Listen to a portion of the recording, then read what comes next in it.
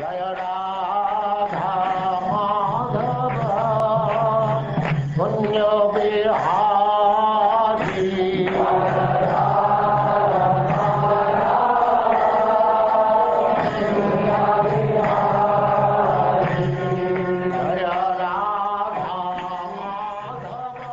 And now Chapter 9, the Supreme Character of Jud Bharat.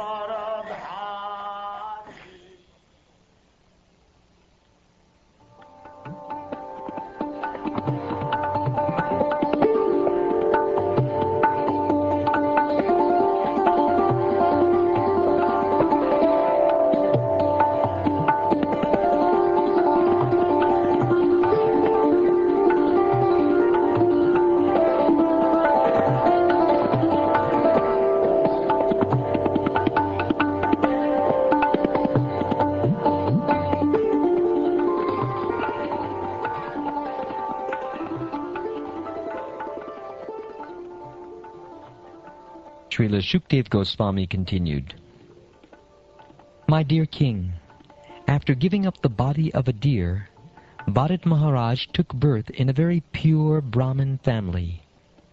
There was a Brahmin who belonged to the dynasty of Angida. He was fully qualified with Brahminical qualifications. He could control his mind and senses, and he had studied the Vedic literatures and other subsidiary literatures. He was expert in giving charity, and he was always satisfied, tolerant, very gentle, learned, and non-envious. He was self-realized and engaged in the devotional service of the Lord. He remained always in a trance.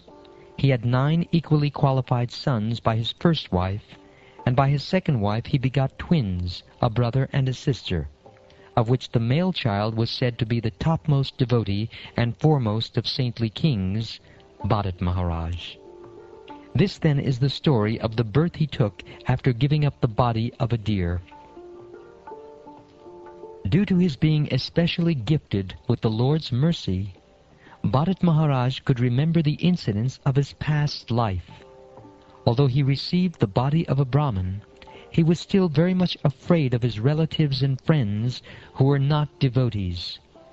He was always very cautious of such association, because he feared that he would again fall down.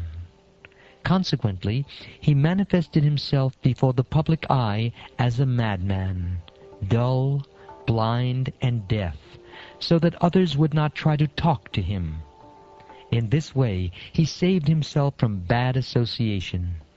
Within, he was always thinking of the lotus feet of the Lord, and chanting the Lord's glories, which save one from the bondage of fruitive action. In this way, he saved himself from the onslaught of non-devotee associates.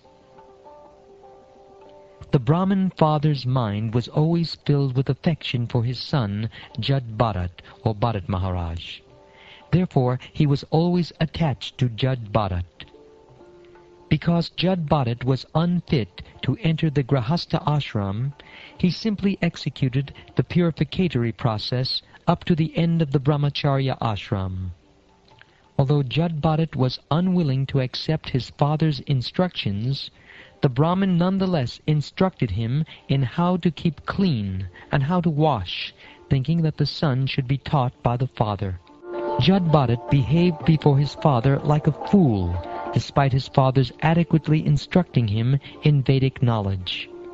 He behaved in that way so that his father would know that he was unfit for instruction and would abandon the attempt to instruct him further. He would behave in a completely opposite way. Although instructed to wash his hands after evacuating, he would wash them before. Nonetheless, his father wanted to give him Vedic instructions during the spring and summer.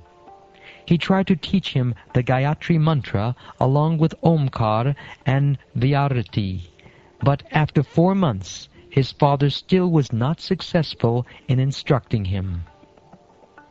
The Brahmin father of Jud Bharat considered his son his heart and soul, and therefore he was very much attached to him. He thought it wise to educate his son properly, and being absorbed in this unsuccessful endeavor, he tried to teach his son the rules and regulations of brahmacharya, including the execution of the Vedic vows, cleanliness, study of the Vedas, the regulative methods, service to the spiritual master, and the method of offering a fire sacrifice. He tried his best to teach his son in this way, but all his endeavors failed. In his heart, he hoped that his son would be a learned scholar, but all his attempts were unsuccessful. Like everyone, this Brahmin was attached to his home, and he had forgotten that some day he would die. Death, however, was not forgetful. At the proper time, death appeared and took him away. Thereafter, the Brahmin's younger wife, after entrusting her twin children, the boy and girl, to the elder wife, departed for Patiloka, voluntarily dying with her husband. After the father died, the 9 stepbrothers of Jadbharat, who considered Jadbharat dull and brainless, abandoned the father's attempt to give Jadbharat a complete education. The stepbrothers of Jadbharat were learned in the 3 Vedas, the Rig Veda, Samveda, and Yajur Veda, which very much encourage fruitive activity. The 9 brothers were not at all spiritually enlightened in devotional service to the Lord. Consequently, they could not understand the highly exalted position of Jadbharat. Degraded men are actually no better than animals. The only difference is that animals have 4 legs and such men have only 2. These 2-legged animalistic men used to call Jadbharat mad, dull, deaf, and dumb. They mistreated him, and Jadbharat behaved for them like a madman who is deaf, blind, or dull. He did not protest or try to convince them that he was not so. If others wanted him to do something, he acted according to their desires. Whatever food he could acquire by begging or by wages, and whatever came of its own accord, be it a small quantity, palatable, stale, or tasteless, he would accept and eat.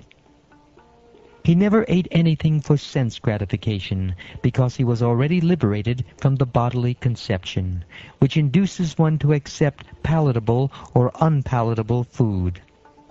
He was full in the transcendental consciousness of devotional service, and therefore he was unaffected by the dualities arising from the bodily conception.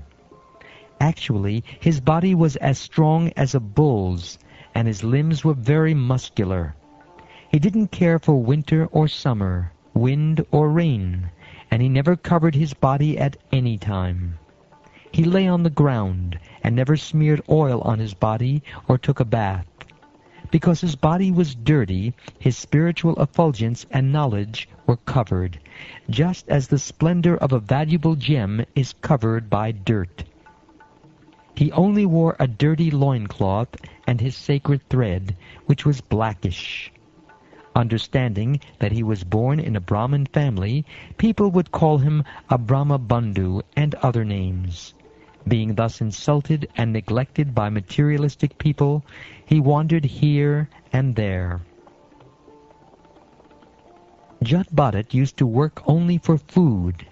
His stepbrothers took advantage of this and engaged him in agricultural fieldwork in exchange for some food. But actually, he did not know how to work very well in the field. He did not know where to spread dirt or where to make the ground level or uneven. His brothers used to give him broken rice, oil cakes, the chaff of rice, worm-eaten grains, and burned grains that had stuck to the pot. But he gladly accepted all this, as if it were nectar. He did not hold any grudges, and ate all this very gladly.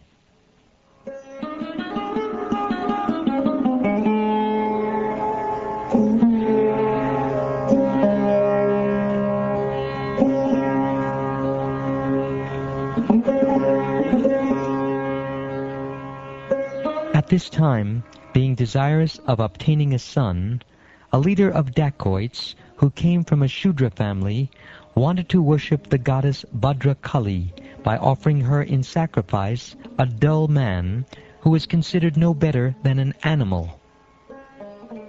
The leader of the dacoits captured a man-animal for sacrifice, but he escaped, and the leader ordered his followers to find him. They ran in different directions, but could not find him. Wandering here and there in the middle of the night, covered by dense darkness, they came to a paddy field where they saw the exalted son of the Angira family, namely Jadbharat, who was sitting in an elevated place, guarding the field against the attacks of deer and wild pigs. The followers and servants of the dacoit chief considered Jadbharat to possess qualities quite suitable for a man-animal, and they decided that he was a perfect choice for sacrifice.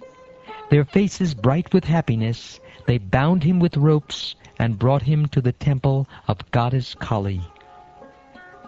After this, all the thieves, according to their imaginative ritual for killing animalistic men, bathed Jadbharat, dressed him in new clothes, decorated him with ornaments befitting an animal, smeared his body with scented oils, and decorated him with tilak, sandalwood pulp, and garlands. They fed him sumptuously and then brought him before the goddess Kali, offering her incense, lamps, garlands, parched grain, newly grown twigs, sprouts, fruits, and flowers. In this way they worshipped the deity before killing the man-animal, and they vibrated songs and prayers and played drums and bugles. Jadbharat was then made to sit down before the deity. At this time, one of the thieves, acting as the chief priest, was ready to offer the blood of Jadbharat, whom they imagined to be an animal man, to the goddess Kali to drink as a liquor. He therefore took up a very fearsome sword, which was very sharp, and, consecrating it by the mantra of Bhadrakali, raised it to kill Jadbharat. All the rogues and thieves who had made arrangements for the worship of goddess Kali were low-minded and bound to the modes of passion and ignorance. They were overpowered by the desire to become very rich. Therefore they had the audacity to disobey the injunctions of the Vedas, so much so that they were prepared to kill Jadbharat, a self-realized soul born in a Brahmin family. Due to their envy, these dacoits brought him before the goddess Kali for sacrifice. Such people are always addicted to envious activities, and therefore they dared to try to kill Jadbharat. Jadbharat was the best friend of all living entities. He was no one's enemy, and he was always absorbed in meditation on the Supreme Personality of Godhead. He was born of a good Brahmin father, and killing him was forbidden, even though he might have been an enemy or aggressive person. In any case, there was no reason to kill Jadbharat, and the goddess Kali could not bear this. She could immediately understand that these sinful dacoits were about to kill a great devotee of the Lord. Suddenly the deity's body burst asunder, and the goddess Kali personally emerged from it in a body burning with an intense and intolerable effulgence.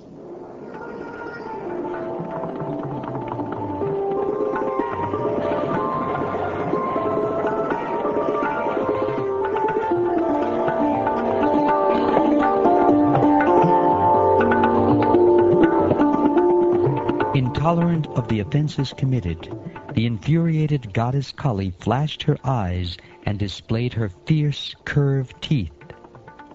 Her reddish eyes glowed, and she displayed her fearsome features. She assumed a frightening body, as if she were prepared to destroy the entire creation. Leaping violently from the altar, she immediately decapitated all the rogues and thieves with the very sword with which they had intended to kill Jadbharat. She then began to drink the hot blood that flowed from the necks of the beheaded rogues and thieves, as if this blood were liquor.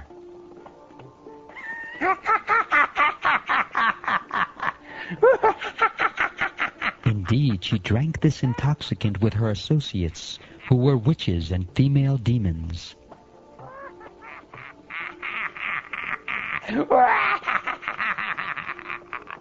Becoming intoxicated with this blood, they all began to sing very loudly and dance as though prepared to annihilate the entire universe.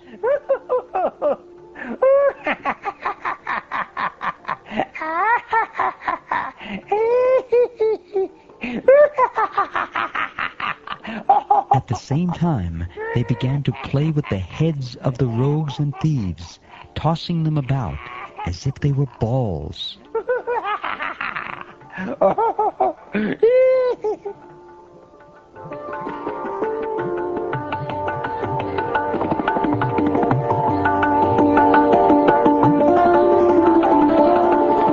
When an envious person commits an offense before a great personality, he is always punished in the way just mentioned. O Vishnudatta, those who already know that the soul is separate from the body, who are liberated from the invincible knot in the heart, who are always engaged in welfare activities for all living entities, and who never contemplate harming anyone, are always protected by the Supreme Personality of Godhead, who carries his disc, the Sudarshan Chakra, and acts as supreme time to kill the demons and protect his devotees. The devotees always take shelter at the lotus feet of the Lord. Therefore, at all times, even if threatened by decapitation, they remain unagitated.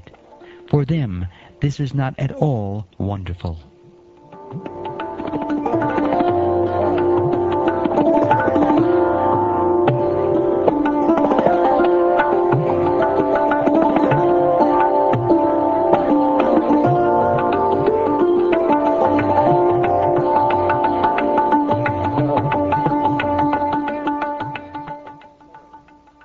Thus ends the 9th chapter of the 5th canto of the Srimad Bhagavatam, entitled The Supreme Character of Jad Bharat.